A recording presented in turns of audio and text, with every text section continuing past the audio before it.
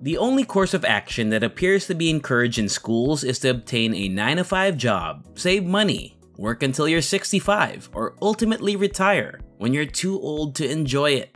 The term retirement should be changed to freedom because that is what it truly means once you have enough money to quit working.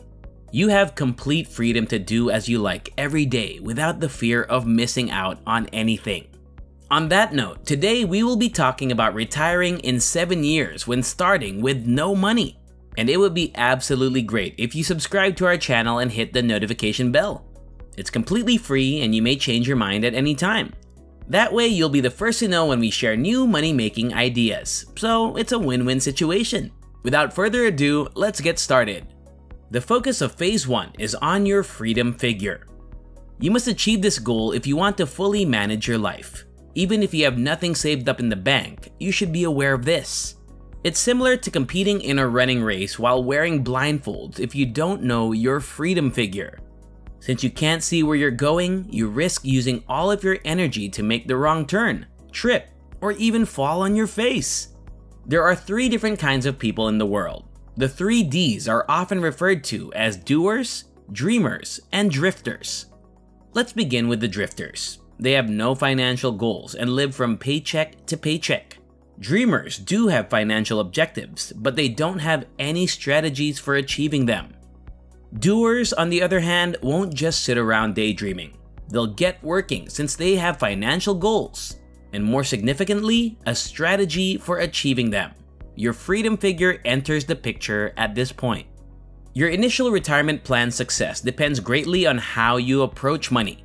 It all depends on taking the right mentality. Prioritizing wealth accumulation over cash flow is crucial. This is because creating wealth entails investing your money in rising value assets, whereas cash flow increases the amount of money that enters your pocket. This would sound nice, but it might also cause several issues, such as lifestyle inflation and exorbitant taxes. Cash flow is essential, but it becomes even more essential as you get older and start to relax. Knowing that all of your money is in your account and available anytime you need it can give you a false sense of security.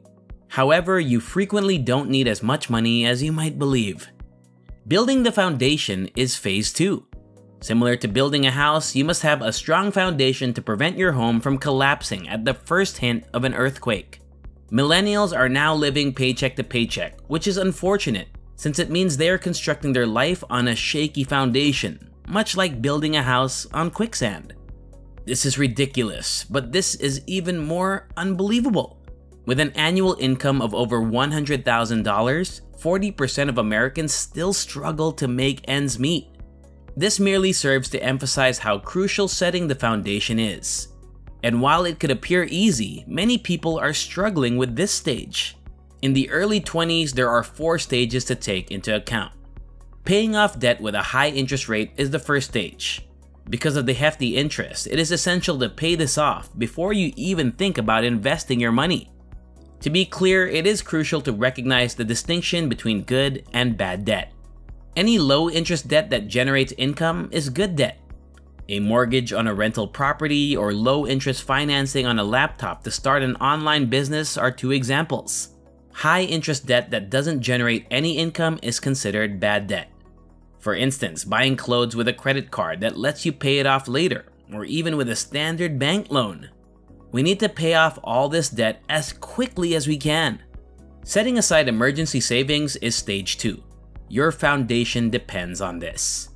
Because if you begin investing without having an emergency fund, you may discover a few months later that you are in trouble with an unforeseen expense and lack the funds to cover it.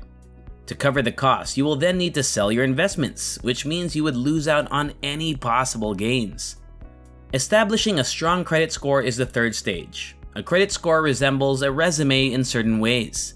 It follows you about in life, updated frequently, and aids lenders in determining if you are a deserving borrower. If you ever need a loan, it's extremely critical to have a decent credit score. You never know when you're going to need money, for instance, to purchase your dream house. Starting out is so simple.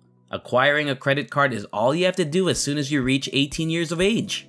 Start adding a few minor expenses, like gas, and make sure to pay this baby off completely at the end of the month. In this manner, you avoid paying interest and demonstrate to lenders your dependability as a borrower. Maximizing your tax liability is the fourth stage. Each dollar you earn entails hidden expenses. Taxes, on the other hand, can be the most painful and expensive burden of all. The good news is that tax-efficient accounts can boost your savings, while reducing the amount of tax you have to pay. If you started a retirement account, you could save money that wasn't subject to taxes. This is referred to as a SIPP in the UK and a 401k in the USA. Of course, you will have to pay tax on this eventually, but since you'll be earning less as you become older and will be in a lower tax rate, you should have a significant amount of money.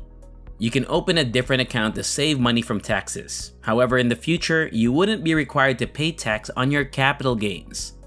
Or, to put it another way, all of the income that the money created. In the US, this is known as a Roth IRA, while in the UK, it is known as an ISA. These accounts should be created by everyone as soon as possible. Oh, and before we proceed, we would love to hear your personal experiences in your pursuit of financial freedom. Feel free to share in the comment section below. Once you're done, let's continue. Therefore, it's time to start expanding once you've established strong foundations. The third stage involves creating several income streams. Even if the stock market crashes, you lose your job, or your side business fails, your other sources of income will still allow you to live a comfortable life. Frequently, this will turn out to be something you are enthusiastic about. We occasionally tend to focus on what will bring in the most money, but sustainability is vital when trying to accumulate long-term wealth. You can launch a variety of side businesses. The major lesson to be learned from this is that you will get paid more if you are viewed as having a higher social value. To maximize your income, which may then be put towards investments to help you achieve your ultimate objective of a luxurious retirement, it's crucial to go above and beyond and deliver the most value you can. The fourth stage comprises generating passive income. Once you've got your side jobs and income under control, it's time to begin researching passive income sources. Because side hustle income is temporary, you need passive income streams so your money can grow even while you're sleeping. The wealthy continue to amass wealth for this reason.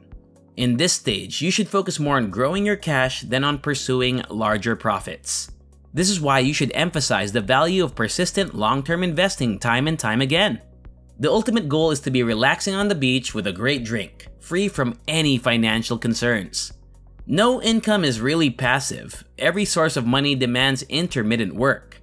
Instead of selling your time, the goal is to make your money work for you. Trading time for money has its limitations because there are only so many jobs you can undertake in a given week. Especially in today's environment, investing in the stock market is perhaps the simplest. On investment applications, everything is done. On the other hand, real estate is a little more difficult to enter. Leverage can only truly be unlocked once you have enough money saved up for a deposit on a rental property. Because you can find a tenant to rent the property, which should cover the mortgage, or because you can expect that the property will improve in value. You're essentially having someone else pay for your mortgage. If you don't take the initiative and build a lucrative side business, it will be difficult to implement this step-by-step plan. With a 9-to-5 job, it's still feasible, but unless you have well-paying and secure work, it might not be in 7 years. A 9-to-5 job is not the least bit bad. The vast majority of people only require a side business to get their wealth building underway. Just a word of caution for you too. Anyone who tells you otherwise is lying to you. This won't be simple.